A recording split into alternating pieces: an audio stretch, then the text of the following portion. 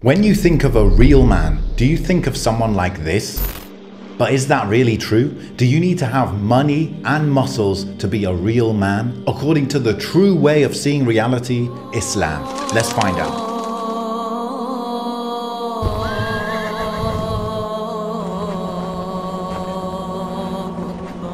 I'm Ameen, and I wrote this book to find out what it takes to be a real man according to Allah and His Prophet ﷺ. You might think that a Muslim man should be skinny, overweight, or broke. And the truth is somewhere in the middle. So let me explain. So firstly, how was the Prophet ﷺ? He's the true, real man that we aspire to be like, right?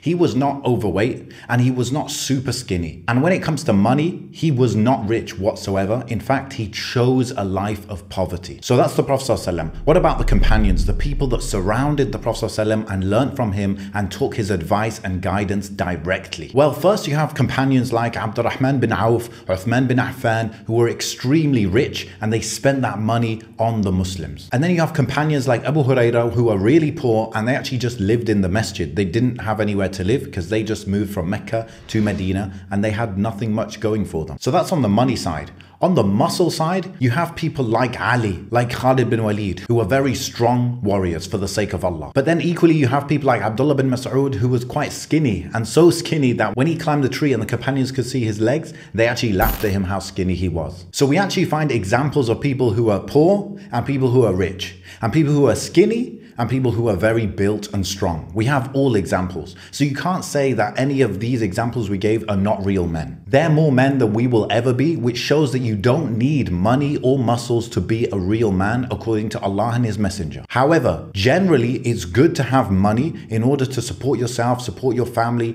give to the da'wah, give to charity, develop society and the ummah. The Prophet ﷺ said, "Verily Allah loves the slave who is righteous, independent and obscure." Independent meaning he doesn't need to go and ask people for help. He's got enough money, he's all right. So if it's used in the right way, money is a good thing. It's a tool which can be used for good thing, but it's not something that you should get for the sake of it. If you spend it on too many luxuries that distract you from the akhirah and make you focus and love the dunya too much, then it will be your downfall. But if spent in the right way, then yeah, it's a good thing. And it's also generally good to be strong and healthy. The Prophet ﷺ said, "The strong believer is more beloved to Allah than the weak believer, and there is good in both of them." This is to be used for something good, not for your ego, not for tempting women, but to give your body its right to take care of it properly, and to use that strength for the sake of Allah. Then it's a good thing. So in summary, you do not need money and muscles to be a real man according to Islam. There were so many different types of companions: the rich, the poor, the weak, the strong. All of them were good. And what they had in common is their sincerity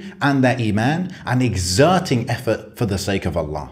So if you're going to be rich and spend like Uthman bin Affan, then great. Or if you're going to be poor, but then you're going to narrate 5,000 hadith like Abu Hurairah, then good. And if you're going to be skinny like Abdullah bin Mas'ud, then make sure your legs are as heavy as a mountain on Yawm al-Qiyamah. The righteous companions that we follow were all good in their own way, and they didn't have to excel in every area of life to be real men. But the concept of not indulging in the dunya or not building muscles to build up your ego and status, this shouldn't be abused and be used to tell people not to aim high and contribute and build yourself for the sake of Allah. So that's the answer to the question. If you like this video and you want more similar videos like this, then there's few recommendations here. And with that, I will say, Assalamu alaikum wa rahmatullahi wa barakatuh. Trying to make ends meet. On the edge of the fire, love is all these fears on me.